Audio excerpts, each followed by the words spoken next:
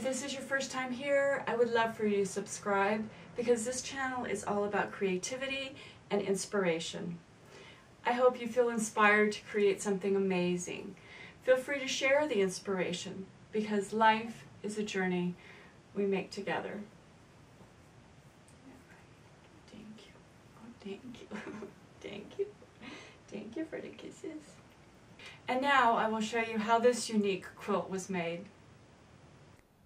I love to create quilts. I love to design them. I love to make them. I love the fabric. And sometimes I need a little inspiration. So I go to my favorite place, Pinterest, for that inspiration. I really like to design my own patterns.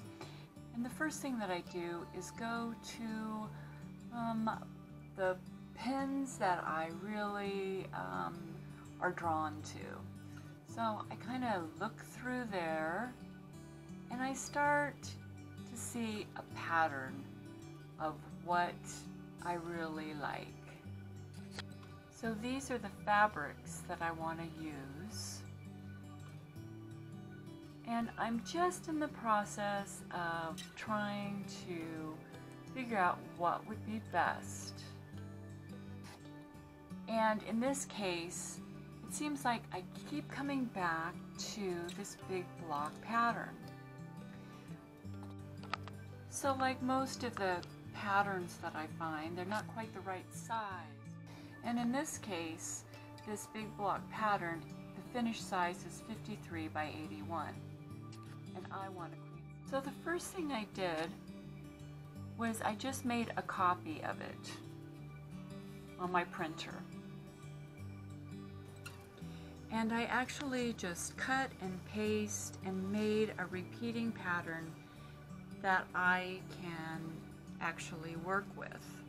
I want to do this design in 6-inch and 12-inch blocks. I want this to be 6-inch, 6-inch, 12-inch, and I want the whole thing to be queen. So how I figured this up is you have a cut and then you have your final size. So on my strips I'm going to cut 6 inches and my final width is going to be 5.5 with the seam allowance. So I can figure out how big my little strips are going to be in here, which are going to be, the finished is 3/4, and added up every single block size and came up with 85 3/4 for the width. Did the same thing for the length and came up with 91, which is just the right size. An average queen size quilt is somewhere in the neighborhood of 86 to 90 inches wide and 90 to 92 inches long. So this is the pattern that I've chosen to use. I have my little handy helper here. So at this point, I've figured out my pattern that I'm going to do. I've figured out how many 12 by 12 blocks or 6 by 12 blocks that I'm going to do of each of my fabrics. And I've cut out all my blocks, either 12-inch by 12-inch or 6 by 12. And now I need to do the sashing so that I can sew them together. So I'm making 1.5 inch sashing. So when doing sashing, is all you need to do is make sure that you know what side is up, your finished side. Keep it flat so that you can add on to it. So I'm going to lay my new piece right on top. I am going to sew on an angle so when it opens up, your sashing will just continue. So I just take this to the machine. I like to have my standard foot in, and I like to drop my needle.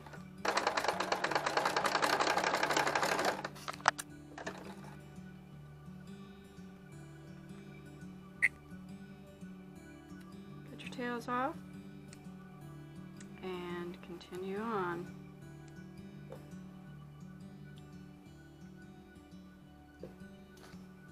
kind of like to roll it up while I'm working with it so it's not all over. So following along with my pattern, I've sewed my sashing in between these two pieces, and I've sewed a top piece with my sashing on the top. Now I'm going to square this up by using the lines of my acrylic ruler.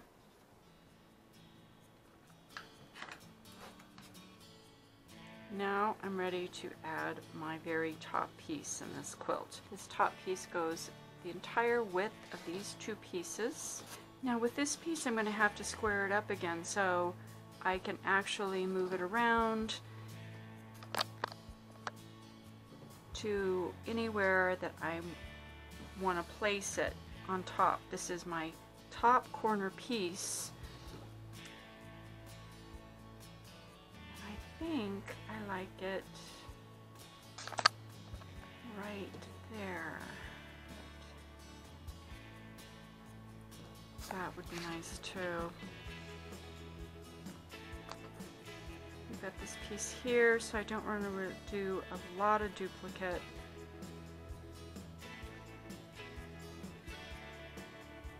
I think that's nice. I like to use my 1/4 inch foot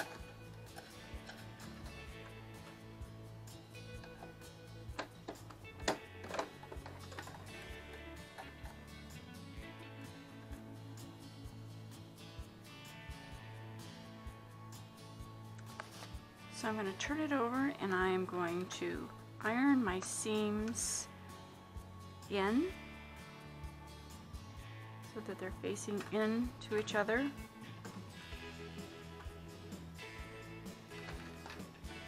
Then I'm going to turn it over, press it again, and then square it up by cutting my edges off.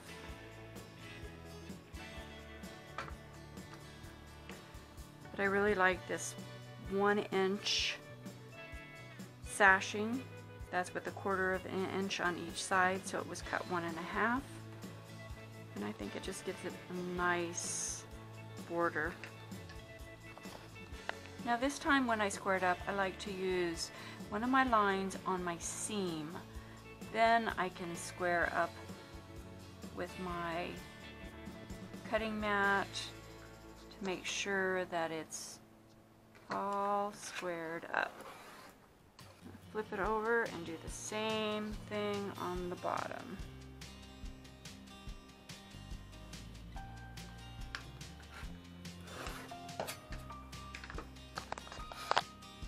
And after you've pulled all your pieces and put them in order, you can also just pull them apart. And now I'm going to sew my sashing on this side.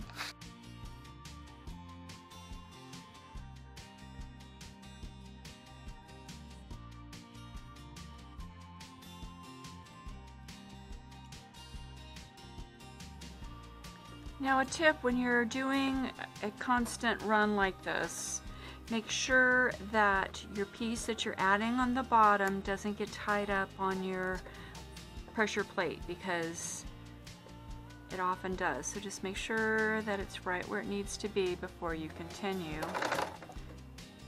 Now when joining your pieces together, I cut the sashing in here, I put the sashing on the bottom, now I'm joining the pieces together. I match the corners up, the sides up, then I put the pin in. Same on this side, put the pin in, kind of ease in the middle. If there's anything that needs to be just a little bit eased in. So I want to share a tip with you that has really worked well for me over the years making a variety of quilts. And that's how when you sew a long piece on, like I'm about to sew this last column on, how the seams are going to match. When I unfold it, bam, it's right there.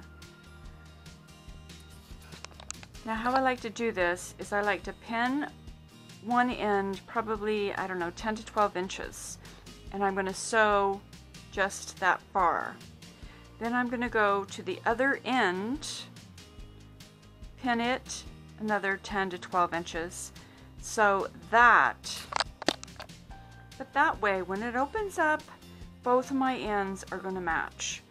And I really like this way. That way there's just no doubt. So my two ends are done. Now if you need to ease anything in, this is the time to do it. And you can always tell because it's not going to be real flush, so I'm going to have to work on this just a little bit.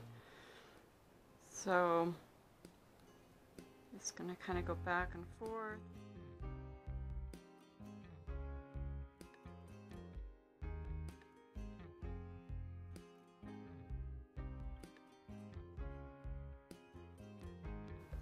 So today I'm in my sewing room working on my cactus quilt. And I gotta say, I really am liking this pattern. It's a modified Big Block pattern.